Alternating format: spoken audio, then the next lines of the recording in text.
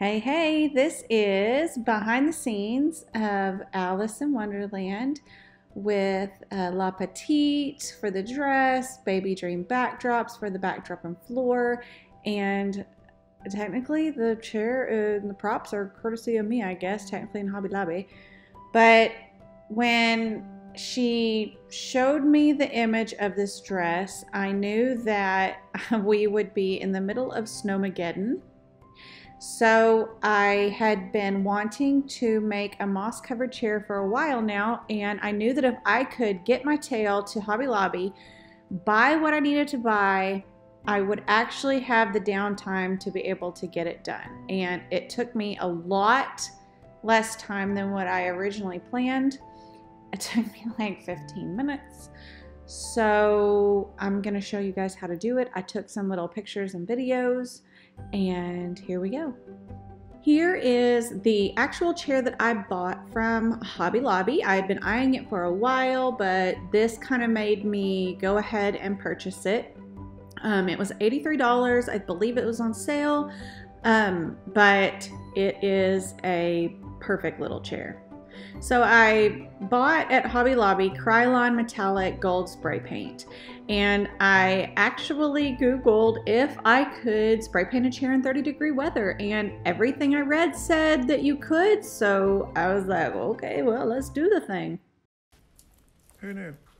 Who knew the best time to spray paint is when it's like 30 degrees outside? Like butter. Peel and stick moss. Not done, but isn't it pretty? And it literally went on like the best I've ever spray painted anything in my life. Like, it was so easy. There were no runs, no bubbles. I don't know, it literally went on like butter. It was incredible.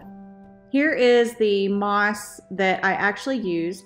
It is peel and stick moss. It's called Mossy Matte, and it's at Hobby Lobby back where all the other mosses are. I believe the sheet was 16 by 18, and I ended up buying 3 packs because I just wasn't sure how much I would need. And so I ended up using one for the seat, one for the back, and I have quite a bit left over from the second one, but I just bought an extra because, I mean, I'd never done this before. I had no idea how much I was going to use.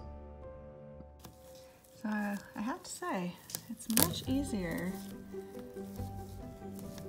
to rip this down than it is to cut it. It doesn't have to be perfect because it's moss. I actually found that it was very difficult to cut it, and when I just sort of ripped it, you could see in that video I was literally using one hand to do it. And if you ripped it too much, you could just rip off a little bit and just stick it on there, and it looked fine. The only thing I would say is if you're putting it on something that has a pattern or a color under it, it will show through a little bit because the moss is, there's not a whole lot on there, I guess, if you could say, because it all apparently ended up on my jacket. So I was like, oh my gosh, this is like my husband's little mess around the house jacket, and he was probably not too happy when he saw that. So I brought the chair in the house, and I had purchased a bouquet of flowers, and I just took the flowers off the stems, trimmed the little plastic piece that connects them to the stem so they would lay flat, and I got out my trusty hot glue gun and went to town.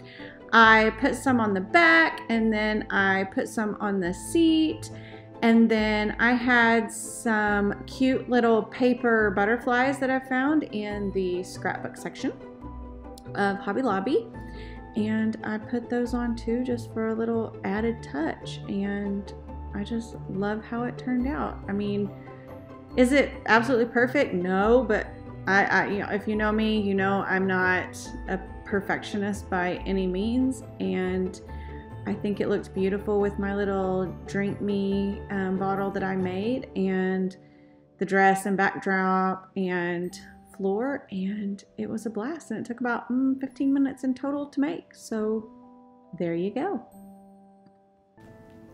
So my original plan was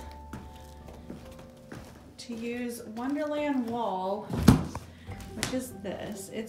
This is not true color. My phone is not reflecting true color. It's extremely green in real life. I don't know why it looks like this, but this was supposed to be on the wall, but then when I hung it up, I didn't care for it.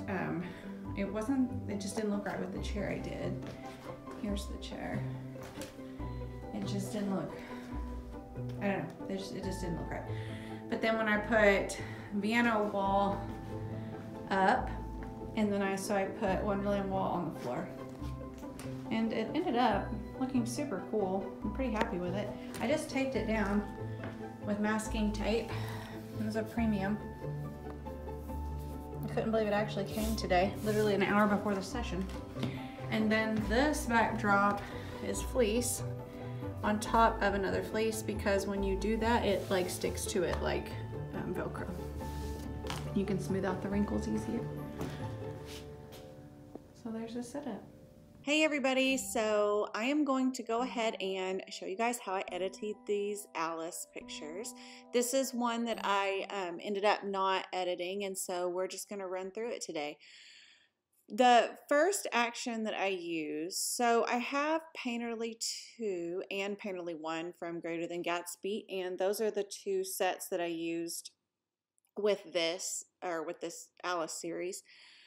The very first one that I used, so I know that in Painterly 2 there was a finishing tone, and I knew I sort of wanted it to be kind of a cooler, brighter, more vibrant tone, because I wanted it to look kind of like the Alice in Wonderland Disney cartoon.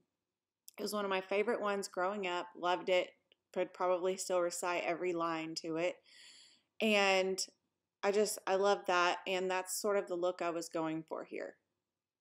So what I started off with, so in Painterly 2 set, there are a set of finishing tones towards the bottom.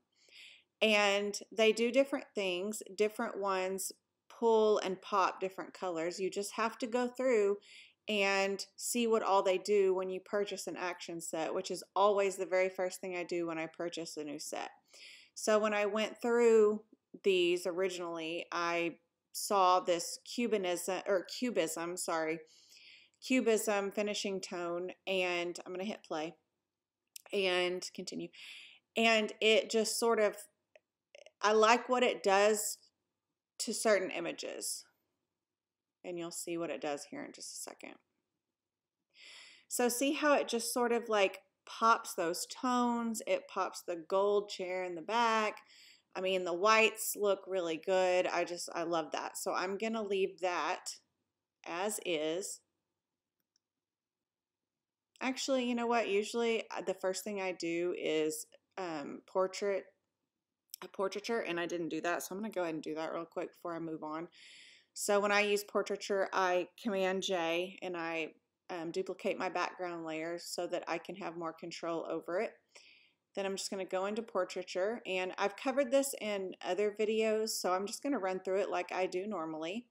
I choose my eyedropper tool, and generally what I'll do is sort of like close to in between the eyebrows, and then she has her legs are darker because of the shadows, so I'm going to choose both of those, and as you can, it does a really good job in this image, so we're going to leave it at that. And I'm going to go ahead and flatten. I see a couple of strings that I'm going to take care of on this dress really quick. So I'm just using the this one, the spot healing brush, and I noticed these little strings, so I'm going to fix those, or otherwise I will forget. Okay, so I've ran Cubism from Painterly 2, and I've done my portraiture. And I'm going to go back up, and okay, so Leonardo foundation is one that I use on literally 98% of the images that I take in studio with natural light. It's in Painterly collection, the first one. And it's really great at popping blues and purples and pulling up shadows, as you're going to see. I'm going to go ahead and hit play. So I knew that I wanted the blues to pop. You can see that difference. I'll turn it off and on. And that's exactly what I wanted it to do. I am going to tone it down just a little bit because I want it to just be a little bit darker.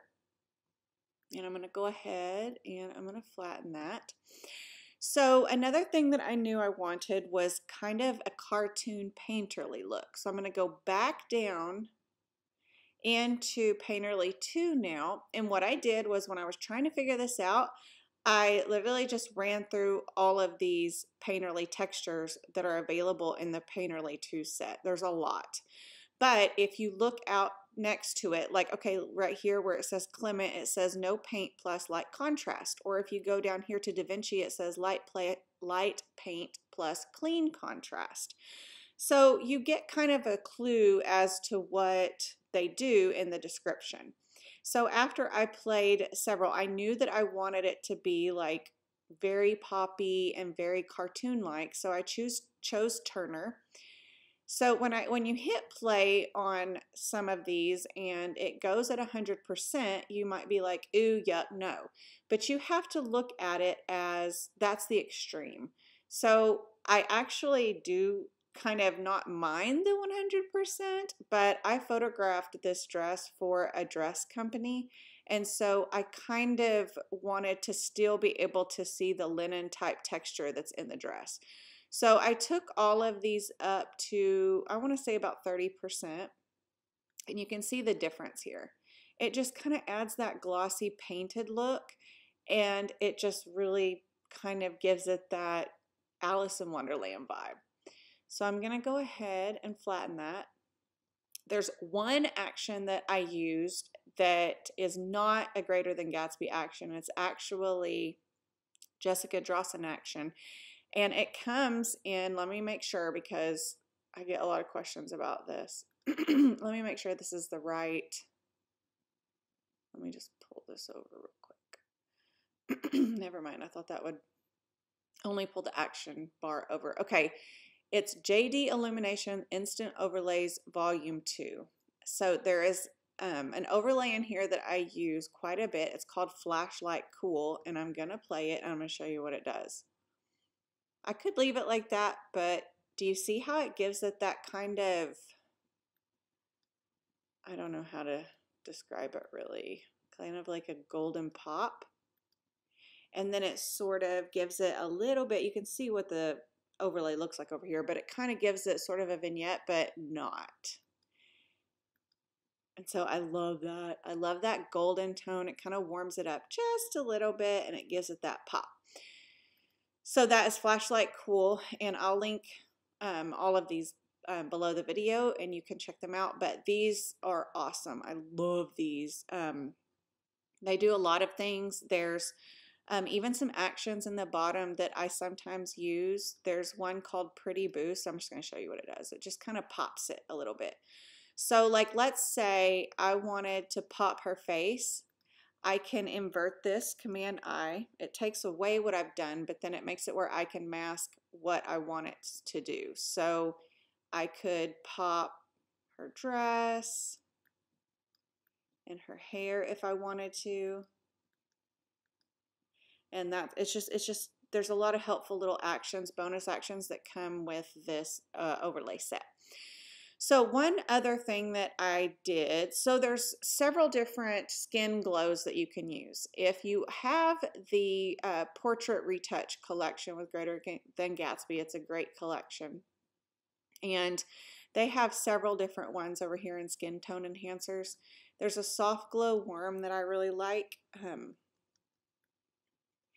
And it just adds kind of a little pop to hair and whatever else you want. Like if I wanted to kind of pop the little Drink Me bottle in her dress, you can do that. And that's how I did it, and that's it. And I popped her little face. You can also, so if you don't want to buy that Portrait Retouch, which it's really cool, I'll have to show you guys. It has the coolest thing. You know what? I'm going to show you while I'm in here. Okay, we're going to zoom in. Where's it at? Oh, it's brushes. Okay. Okay, so also a little trick, Command parentheses will, like if I zoom in Command plus and I hit Command parenthesis, to the right parenthesis, it will fit your image to the window of Photoshop. So that's kind of a cool little quick key. Oh, you know what? I don't have, dang it. Okay, I do not have, I should just edit this part out, but I'm just going to tell you guys. So, Portrait Retouch collection includes eyelash brushes, and that sounds crazy, but they are so flippin' cool. So I'm going to, you know what, I'm going to use those in it because I have, this is a new computer and I just haven't added those to this computer yet, and they are so fun, and I'm going to do that in another video, so watch for that. Okay, so we'll zoom out, and that's Alice for you. Isn't she just adorable? I love her, and this wall is so cool, and it's so pretty, and the texture on it, and everybody kept asking if this was real or a backdrop. I'm like, well, I wish I had a wall like this in the studio. I don't, but I have the second best thing, which is a backdrop, and I'm going to link it below. And I'll link the dress and the actions and everything below this video. And if you have any questions, please do not be shy to ask. I do not mind answering questions. And I hope that was helpful and kind of, I mean, I know it's fast. I'm a quick, simple editor, but I hope you learned something from it. So ask away. See you later.